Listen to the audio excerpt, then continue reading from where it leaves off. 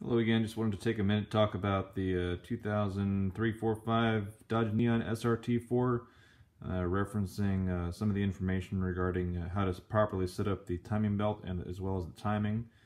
What you see here is the timing gear sprocket, which after 14 years of being on my car was quite difficult to remove. It just took a 1/2 inch impact gun and a whole lot of time, and eventually it came off. Anyway, from the factory you can see the little yellow arrow was marked. I never did that. Somebody in the factory did it.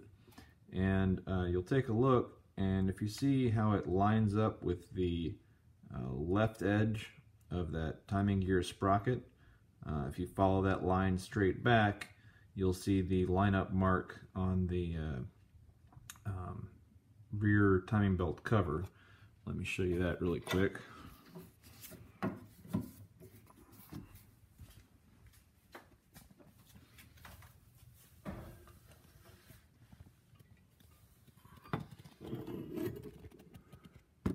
And that arrow right there near the center of the screen is the mark that you're going to see. And I stand corrected, that's not on the timing belt cover, that's actually on the oil pan.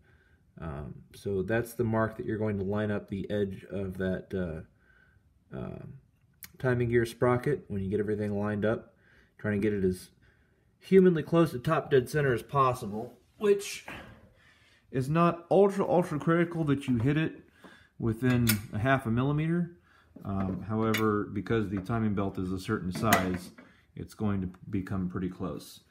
The other thing I wanted to point out, which the manual doesn't really even talk about. Let's see here. If you look very carefully, obviously you can see the 2 marks there on the 2 pulleys that will get lined up.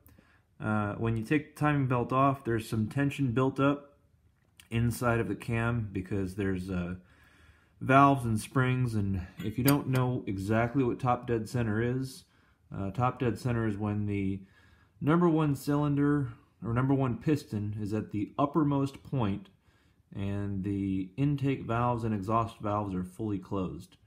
However, that's the number 1 cylinder. All the rest of the cylinders are in some state of up or down, or valves are opening or closing. So there's some tension built up there, so when you take the timing belt off, the teeth may jump. But when you finally get everything lined back up again, you'll want to get everything as close as you possibly can.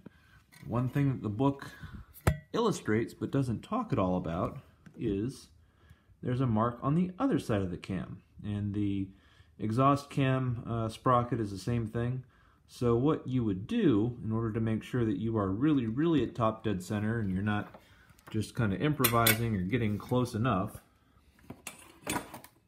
if you take a ruler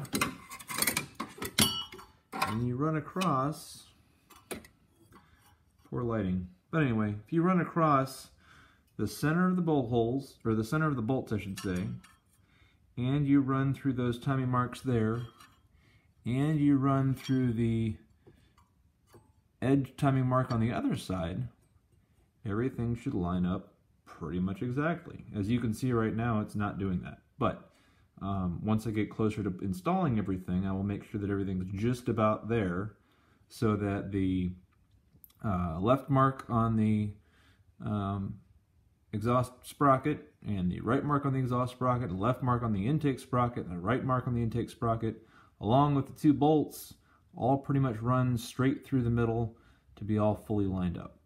And that, in fact, will be top dead center. So, get the sprocket lined up down below, get the intake and exhaust manifold sprockets, the intake and exhaust cam sprockets lined up with those marks there, and maybe, if we're lucky, down there. Then you will actually be at top dead center.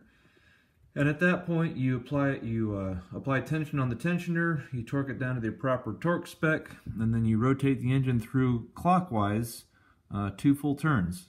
And you make sure that the marks on the timing gear sprocket as well as the intake and exhaust sprockets all line up. And if you've done that, you're all done, good to go. So just wanted to point that out. Hope everybody learned a little bit about how to properly set up the timing on these engines, and I screwed up royally on my 96 Neon. Had to take it to a shop to have them fix it, so I will do a better job this time.